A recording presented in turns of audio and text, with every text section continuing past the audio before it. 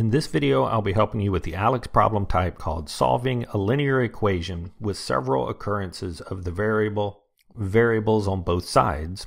We're asked to solve for v in this equation, and as we could see in the description of this problem type, we do have the variable on both sides. So my first step is going to be to move one of those variables over to the other side. Which one we move really doesn't matter, but typically we like to move the variables to the left. So I will subtract 8v from both the left-hand side and the right-hand side.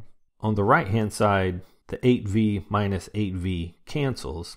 On the left-hand side, you can see that I lined up the 2v and the 8v because since they are like terms, I can combine those like terms. 2v minus an 8v is a minus 6v.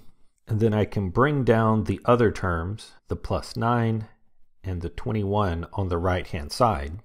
And so far I have moved the variables to the left-hand side and I only have one v. So I can continue isolating that v by first moving the other term that doesn't have a v, the plus 9, to the other side of the equation. I can subtract 9 from the left and from the right.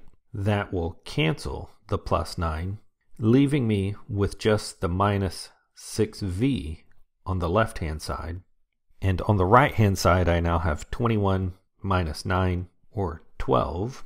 And then in one more step, I can isolate the v. Since I now have a minus 6 times v, I can undo that by dividing each side by a minus 6. That will cancel the minus 6's on the left-hand side, leaving me with just the v.